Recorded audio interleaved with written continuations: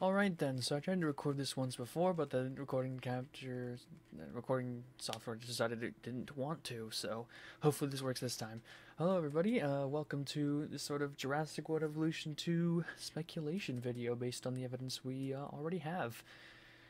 I know a lot of people are going to be like producing, I don't know, Best in Science is going to be producing a ton of videos about this. I don't want to waste anyone's time personally. I just want to get through one video, especially since I don't have enough time to be devoting to YouTube to make 100 videos on this topic. I have so much work ahead of me that I genuinely don't know when I have my next day off. So I'm going to have to use the short, less than an hour of time right now to try to talk about this as much as I can while the room is turning to 100 degrees Fahrenheit because I can't have the fan on while I do this. I recorded a 30-minute session of this with the fan off, and now it's like 90 degrees in here. So hopefully let's just stop complaining and talk about the fun stuff, which is Jurassic World Evolution 2. They've released a lot of information. Most of it is vague.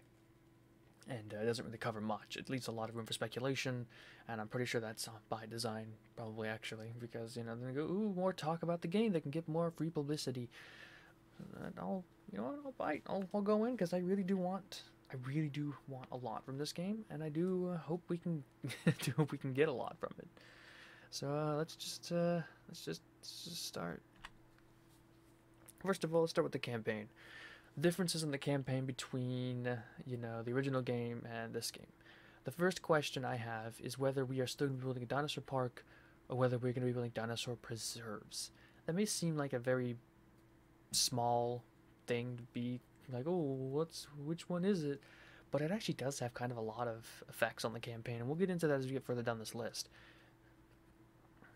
First, let's talk about Legacy Cast. How many are going to be coming back for Jurassic Park? The Return to Jurassic Park DLC, Jurassic World Evolution you got all of the original, 3 members: Ian Malcolm, Alan Grant, and Ellie Sattler. Laura Dern, Sam Neill, and Jeff Goldblum all came back to reprise their roles.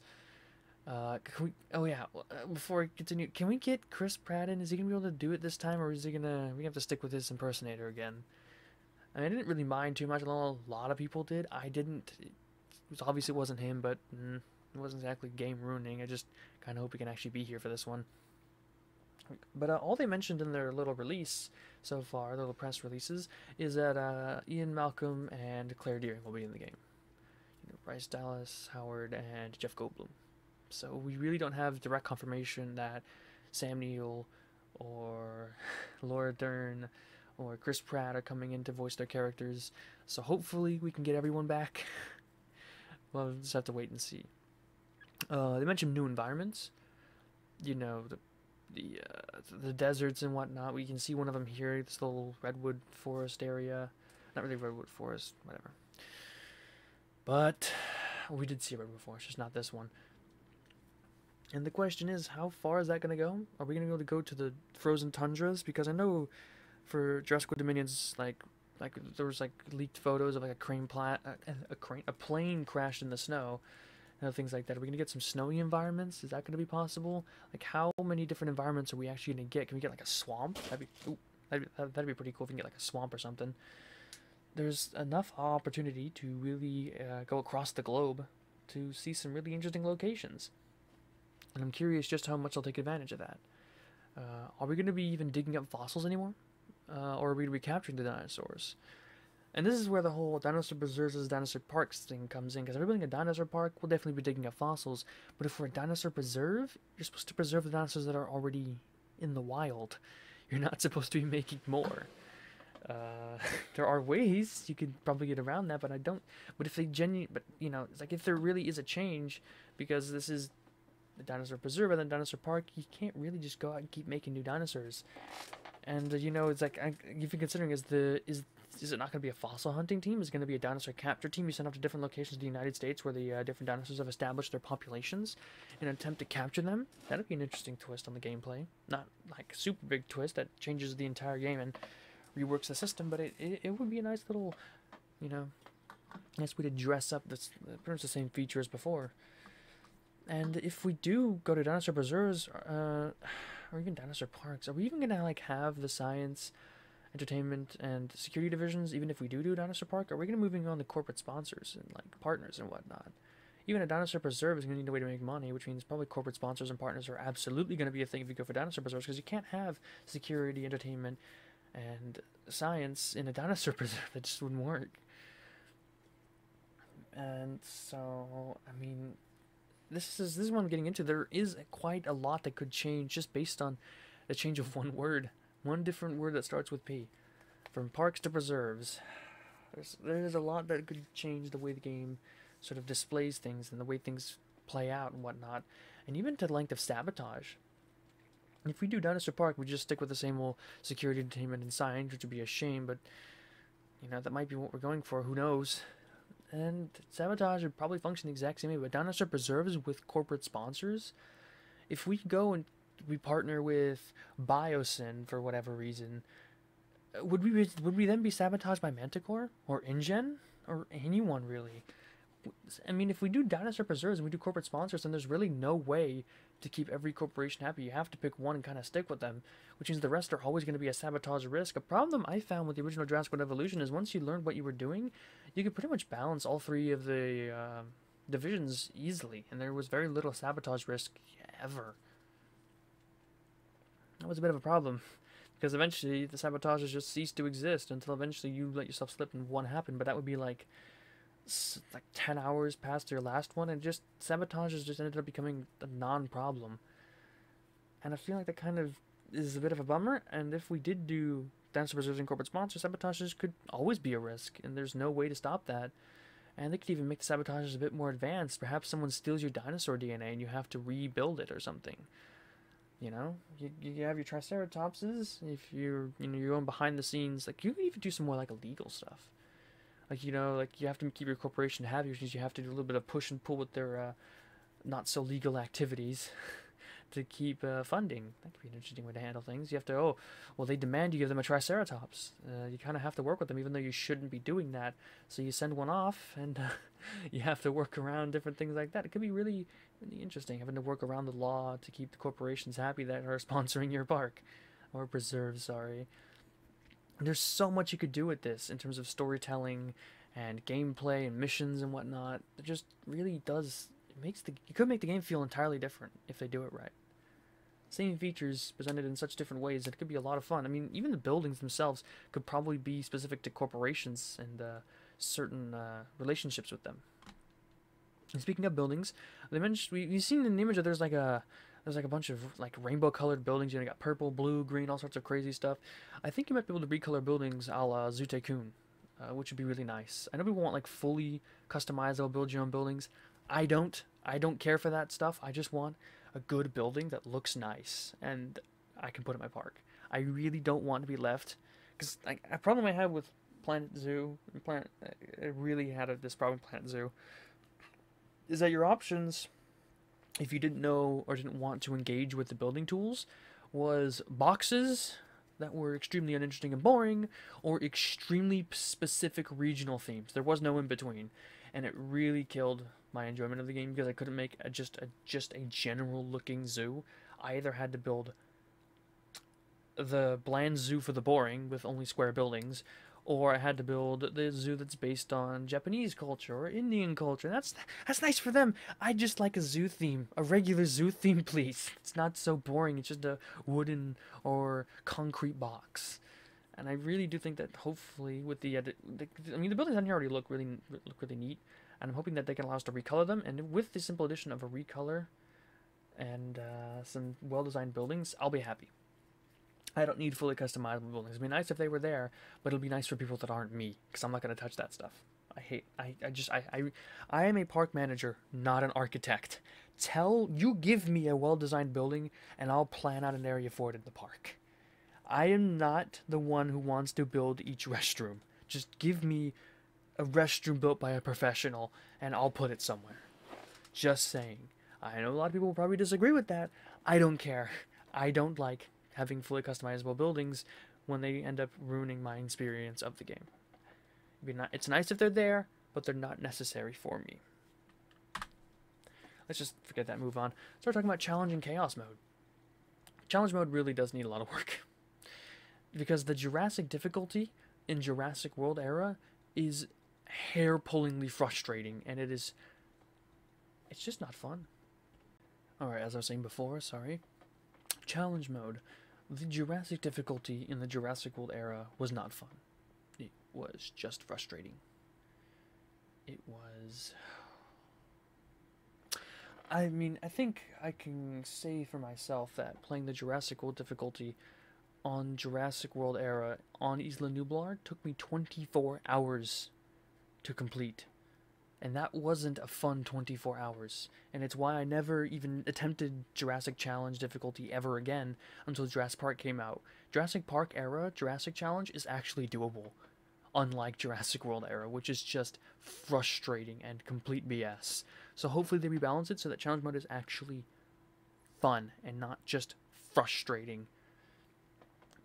And yeah, no, that about covers the rebalance. They really need to rebalance it.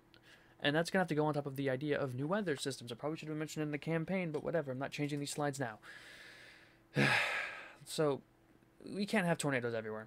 You aren't going to have a tornado in Canada, alright? You're not going to have your tornado in your Canada tundra park. It just doesn't make any sense. It's going to have to be blizzards or hailstorms or any number of things like that. And, I mean, they're just going to be really redressing things up. If you had one in, like, the swamps of Florida, you could have, like, hurricanes. That'd be fun. Maybe even monsoons or floods. Probably too hard to program. Who knows? All I'm saying is that there's a lot of opportunity for new weather that would also affect the challenge mode, and it could mean that there's not so many goddamn tornadoes.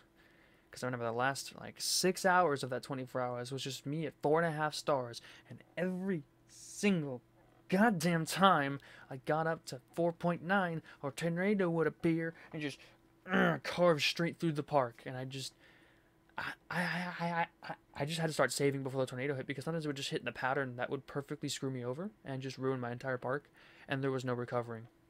It was not fun, and I really hope tornadoes can go fuck off and be replaced by something that's a little less BS to deal with.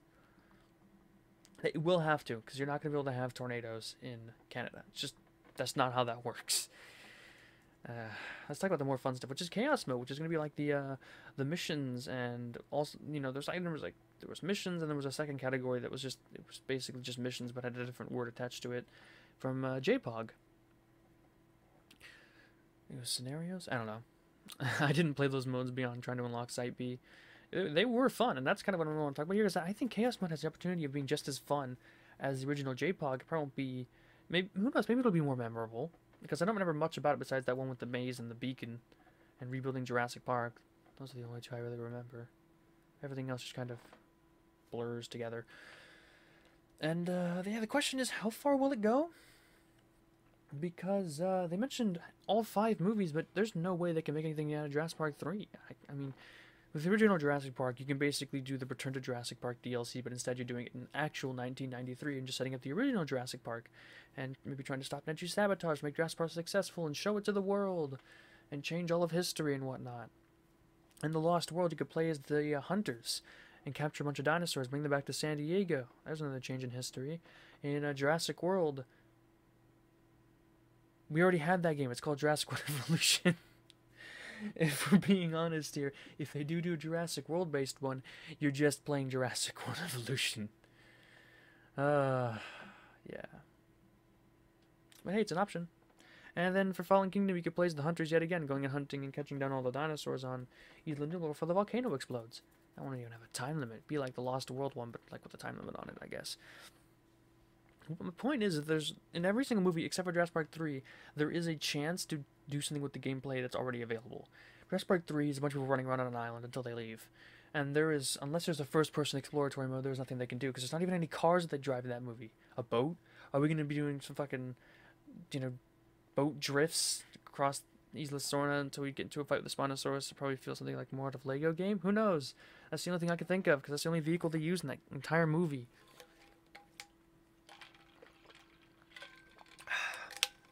I don't know. I don't think Jurassic Park 3 will have much to play in terms of the chaos mode. Maybe the amalgam testing.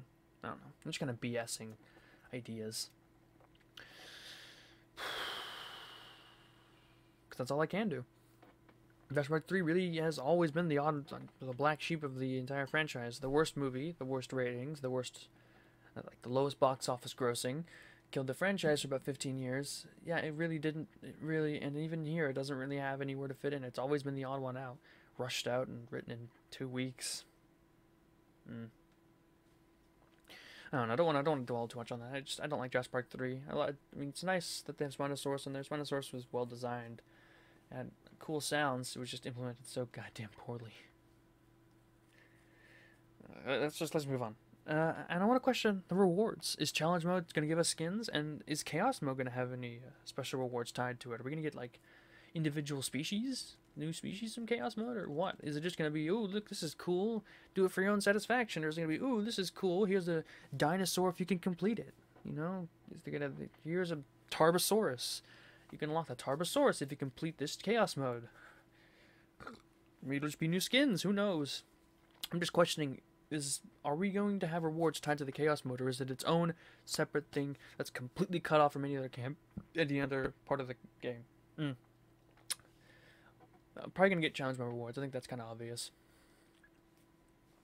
But yeah, no. So that covers that, I think. New dino behaviors is something I really want to cover, because the dinosaur behaviors in Jurassic Evolution are just they're not good. Herbivores just stand and eat and drink and get into a circle of 5 and talk, and then they sometimes sleep if they can't find anything else to do up from that list.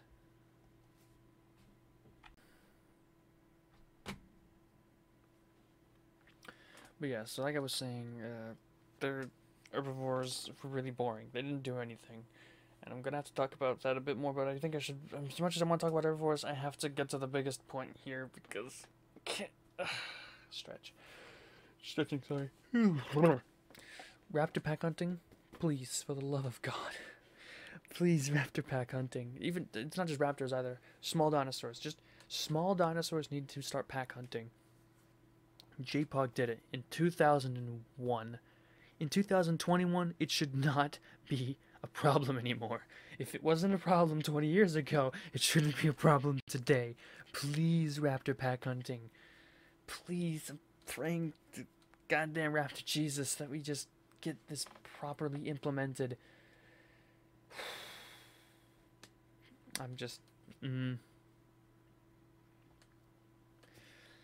I really don't want this to not be a thing. It needs to be a thing.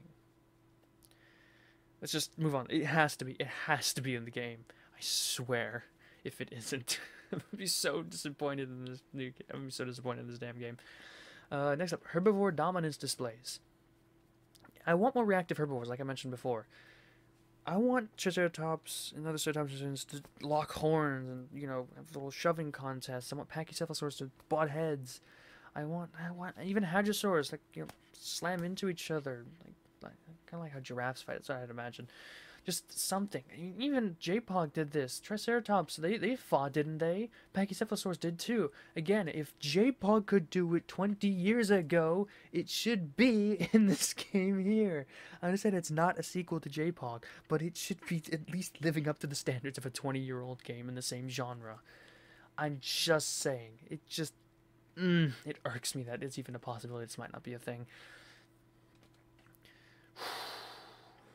Just so, herbivore dominance displays. Make them more reactive, make them more interesting. They don't just stand and just stare off into space and sleep when there's nobody around.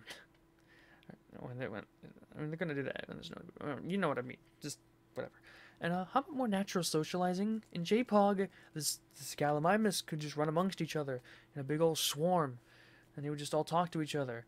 In JPOG, they have to get into the union-mandated socialization circle that can only fit 5 members. And they just stand there and they squawk at each other. And then when the socialization is done, then they can run. Can we just get animals that don't need to get into these organized circles to talk? Can't they just talk when they're running around to one another? All the dinosaurs in JPOG did this. 20 years ago, it shouldn't be a problem now. I'm gonna keep fucking saying it, because I am not gonna deal with this crap. I want things to be a bit more natural and reactive, and not so artificial and very obviously computer generated. Animals do not gather in circles to talk. They just socialize from wherever they are, as long as they can hear each other. It isn't necessary to stand in the circle. They aren't trying to summon Satan, they're just trying to talk. I'm getting really, getting into these. How about sauropod and carnivore interactions? Because in JPOG, sauropods just could be put with anyone except for the Indominus, and carnivores wouldn't care. They don't even, like, basically don't exist besides looking up at them every once in a while. Carnivores and sauropods need to have more interactions. Because the sauropods seem to operate on a different plane of existence where the only dinosaur that exists besides them is Indominus. And on that topic, if we bring the Indominus back for whatever reason, can we have the sauropods fight back? I really, really, really, really, really, really, really hate how they try to, how in every single media, especially the Jurassic, they keep showing brachiosaurs getting killed. Do they have any idea how strong a brachiosaurus is and how deadly they are? People probably don't think about it too much because they're not, paleo freaks like me. But a single kick from a sauropod has enough force to powderize an entire rib cage of a carnivore that's trying to attack them. There's a reason carnivores didn't attack sauropods in the dinosaur times when they were fully grown. Because one single kick from an animal of that size and weight is your jawbone shattered like glass. You're just dead. There is no other way of putting it. Sauropods were the most dangerous dinosaurs to ever get near. They were slow, but they were deadly because even one little whip of their tail and your spine is snapped in two. They're big, they're dangerous, and the ones that aren't big have weapons, like Amargasaurus, who has the neck spines. And there's another thing. If that Amargasaurus does not bend its head down and try to stab, face a carnivore down with, the neck spines, then I don't even know what the purpose of it being there would be, because that's how, in case you don't know, that's how Amargasaurus attacked and defended itself. It used its back spines as a weapon. And Shunosaurus, that'd be a nice addition. But Shunosaurus, used clubtail. But those guys, the Brachiosaurus, if an Indominus Rex goes and attacks a Brachiosaurus, it should be able to kick it and just, destroy it. If it has, I understand it's based on stats in the game, so it had to be higher stats, but can we just have sauropods who fight back and other carnivores actually interact with them, like the T-Rex and Spinosaurus and whatnot, instead of just walking and looking at them? Moving on, how about carnivores intimidating one another? If my Allosaurus with 80 attack runs up to my Tyrannosaurus Rex with 300 attack, it should probably run away. It could be a pure number crunch. I don't care. He's got this much more attack, this much more defense. This dinosaur should run away. Every carnivore should not battle to the death. And when one carnivore runs away, when that Allosaurus runs away from that T-Rex, can it go back to the JPOG thing where every single carnivore from that group will stay away from that guy? Because I really like that feature. It was really a basic way to implement intimidation, but I really want them to put intimidation into Jurassic Evolution 2. If my T-Rex kills Suchomimus, all the Suchomimus that are within the area should be afraid of him, and anyone they come into contact with should as well. They should be afraid of that T-Rex because it killed one of their kind.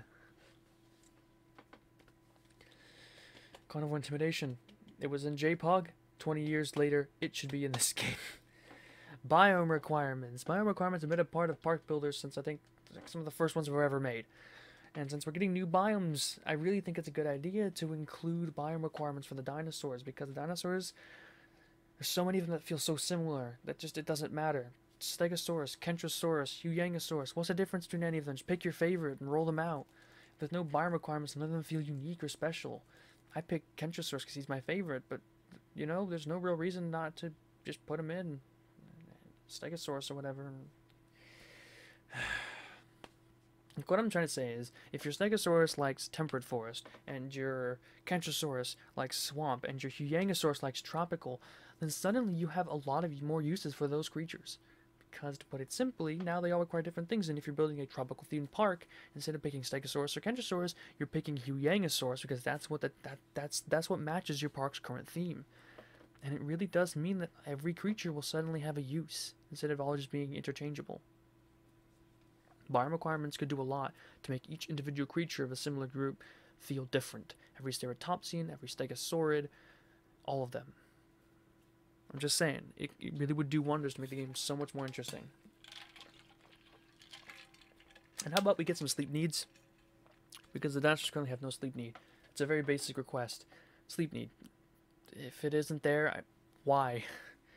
I'm just saying. Alright. Now we move on to a big one. The prehistoric roster of the game. I'm just going to say this, there's going to be dinosaurs that are going to be removed from the roster of the original game. How do I know this? Well, let's go back to the release of Jurassic World Evolution. When it released, Allosaurus was not in the game. Allosaurus is a pretty basic creature to not include, and it felt a little weird. And then Fallen Kingdom came out, and the Fallen Kingdom DLC came out with Allosaurus, Carnotaurus, Baryonyx, Stygimoloch, and Indoraptor. And this is gonna happen with Dominion. Who do we know is in Dominion, everyone? I think everyone should know it at this time. Everyone should probably know it at this point. It's the Giganotosaurus. The Giganotosaurus is in Jurassic World Dominion. We've known this for a long time. And there was a Giganotosaurus in Jurassic World Evolution. It is gonna be removed. It's gonna be remodeled, given new sounds, potentially even new animations. And it's gonna be put back in when the Dominion movie comes out, because this game is coming out 6 months before Dominion. I'm saying that because it says it's coming out 2021. It's December. Let's not even cut it. That is the earliest this game is going to come out. It's December. That's just obvious. It might even be delayed. Let's also acknowledge that that is a very real fact. It could be delayed. But regardless, if you've been paying attention to leaks, there's this idea being batted around that Deinonychus is actually in Jurassic World Dominion, which means that it too would have to get removed, remodeled, given new sounds and whatnot, and then released in a potential future Dominion update. And that's kind of my point, is that I think there are going to be some dinosaurs that are removed that are going to be in Dominion. Dreadnoughtus might be in Dominion. It will be probably removed, remodeled, and given new sounds. There's a lot of options for creatures that are probably going to be in Dominion that are going to need to be removed. Iguanodon was in that press release for the new short film. This is my point, is that there could be so many different dinosaurs that could be removed to be given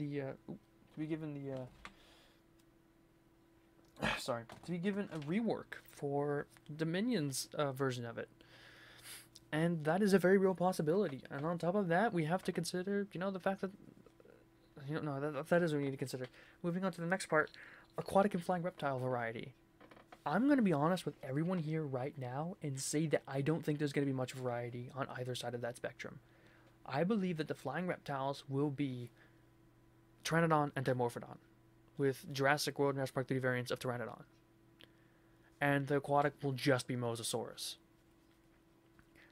I'm sure I'm going to be disappointed in that idea. Who knows, maybe we get one or two extra in each category. But I genuinely believe that it's going to just be a baseline. That at release, we're going to get a baseline small amount of flying and aquatic creatures, because let's face the facts, there's already going to be 70 dinosaurs in the game. No matter how many aquatic or flying creatures they release at the launch of the game, it can't be that many. It can't be 70. And so I'm going to be real with everybody here. I think the first two big DLCs for this game are going to be flying reptiles and aquatic reptiles, as we'll be using them as their theme.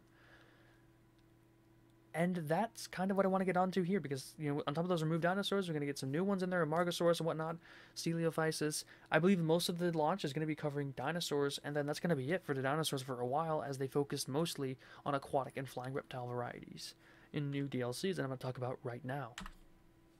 The first idea of these two is the flying reptile DLC, a Pteranodon DLC type thing. Now, both of these DLCs, my ideas for them is that they're going to be expansions to the main campaign, a la The Secrets of Dr. Wu.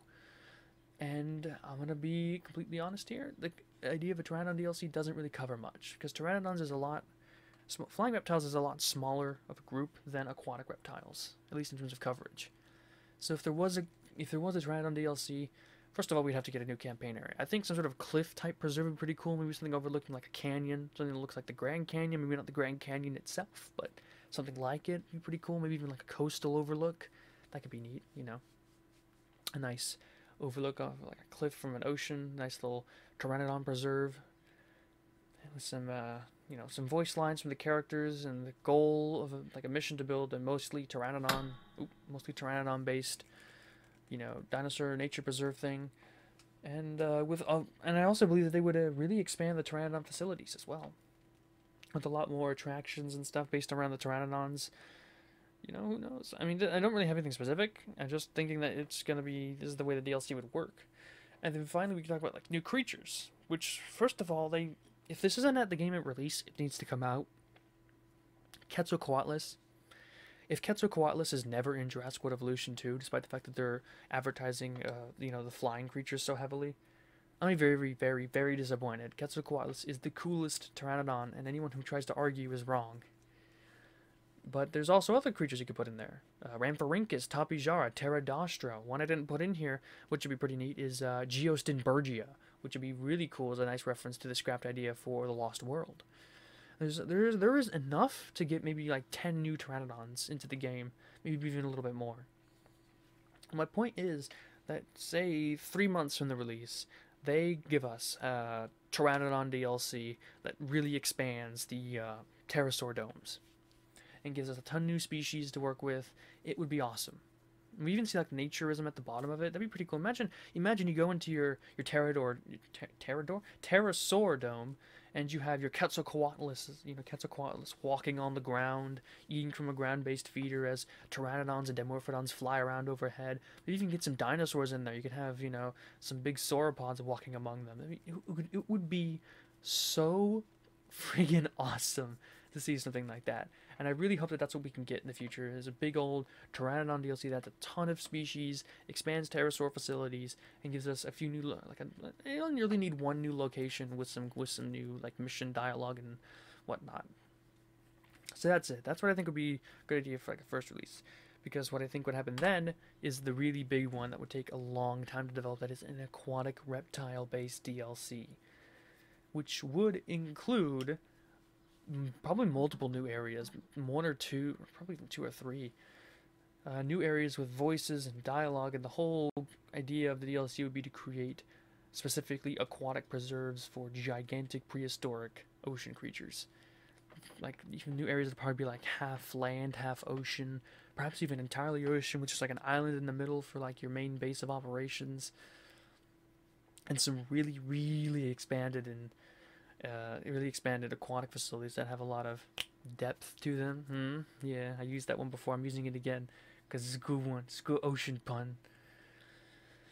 So let's just get into that, shall we? The ideas of a coastal and aquatic facilities would be amazing, first of all. But then let's talk about what would the new expanded facilities be? Not only would you need fences, which you could just, we already saw the really tall fence that was used to separate the beach from the Mosasaurus enclosure in Jurassic World, that flyover, which is, I still say, a very bad idea. But we don't even need like fences. You could have like a beaker, a buoy that marks like invisible fence boundaries that would just shock the creatures if they get too close. You could have underwater tunnels, you walk through. You could see, above you all the ocean creatures. You could have all sorts of fun stuff. Like, even like I put here like a shark cage. Imagine going into your like a Dunkleosteus enclosure and just getting in a shark cage to swim around with it, like in the Swimming with Sea Monsters. Yeah, we've all seen that, and that would be so cool to just watch your guests, even be a part of, take a first-person view from the shark cage while the Dunkleosteus is swimming around. Speaking of Dunkleosteus, the expanded roster, which would include things like Megalodon, Dunkleosteus, Elasmosaurus, Liopleurodon, Ichthyosaurus, and so many other prehistoric creatures. Even on this list, talking about Bleedsichthys, Zinfactinus. There's so many aquatic reptiles. You could have somewhere up to 20 new creatures in the game. And that's why I say that this DLC would not be coming out anytime soon. I'm talking something that comes 9 months, even a whole year after the release of this game. It's just a huge dump of aquatic creatures to just to hit our faces and show us all these wonderful things that we can now have.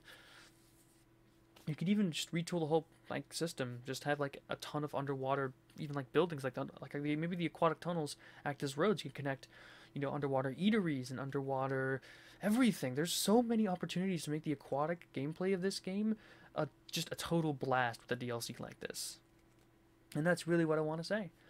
You have your feeding shows. You can train your ichthyosaurs like dolphins and have them do tricks. There's so much. I think I'm going way too off topic. Okay, this is a crazy idea. It's probably never gonna happen, but I really do hope that they eventually do come around to doing this. Also, I mentioned this with the Quetzalcoatlus. If Quetzalcoatlus is in the game by the end of development, I'd be very disappointed. The same goes for Dunkleosteus. If you're promoting your aquatic as an entire section of the game, I need a Dunkleosteus, because Dunkleosteus is just the coolest. I don't care what anyone else says. You can keep your big shark and long neck and whatever. I want the big armored fish. But yeah, no, that about covers everything I wanted to talk about.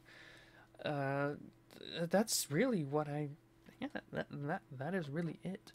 You got, obviously the expanded, they would have like new expanded ideas and new missions and new voice lines or whatnot, but I really do think that if we just, these are DLCs, you take everything else, you take the removed dinosaurs, we take all these new behaviors, we take everything here and we add it all together, we would have a greatly improved Jurassic World Evolution. And I mean, Jurassic World Evolution 1 went from being a mediocre game to a great game by the end of development when we got, Return to Jurassic Park, with all the additions and bug fixes and whatnot. And I'm kind of hoping that Jurassic World Evolution 2 can go from a great game at launch to an amazing or fantastic game by the end of development, and make it like the ultimate dinosaur park building simulator. I have 300 hours in Jurassic World Evolution. I kind of hope to double that number with Jurassic World Evolution 2, just because it's maybe so fun to play. I really hope for a lot from this game, but I don't expect most of what I've said here. I'm going to be real with everyone. I live by the motto, expect the worst, hope for the best, because expecting the worst means that you can never be disappointed, but hoping for the best means that there's always something to look forward to. A lot of people say that's a terrible life motto, but I'd say it gives me the most realistic expectations for life itself, and that includes something like this game. I don't expect most of what I've said here to actually be in the game. I hope that it's there, and more importantly, I mean, who knows? I mean, we still have a long time to release. Heck, while I'm editing this video, they could release information that says some of these things that I've already wished for are already in the game. This is my big wish list. Everybody else is making tons of videos, going to talk a lot about the game. This right here covers everything that I am interested in personally. And that's about it. I really hope for the most from this game, and I really hope that it does exceed my expectations by the end of development and shows me the greatest dinosaur park building simulator the world has ever seen. And if it does that, I'll be a happy man, and I'll probably play this game until the rest of time. I mean, I played JPOG from the day I got it on PlayStation 2 as a kid. I still have it today as an adult. I play it every now and then. I have more hours in that game than I probably do any other game in the world, and I really hope that Jurassic World Evolution 2 comes out and smashes that game and has everything it has and more, and just becomes the ultimate dinosaur park building simulator. I really hope that that's what we see.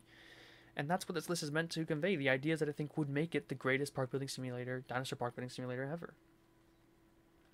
So yeah, that covers it. I'm really looking forward to this game in the future, and I hope you all are too. I'll be talking about more news as it releases, hopefully, because I don't have a lot of time to make LEGO videos. A lot of you, anyone who's watching this far, I don't have a lot of time for LEGO videos. Like, literally right now, as I look to my future schedule, I don't know when the next day I have off is.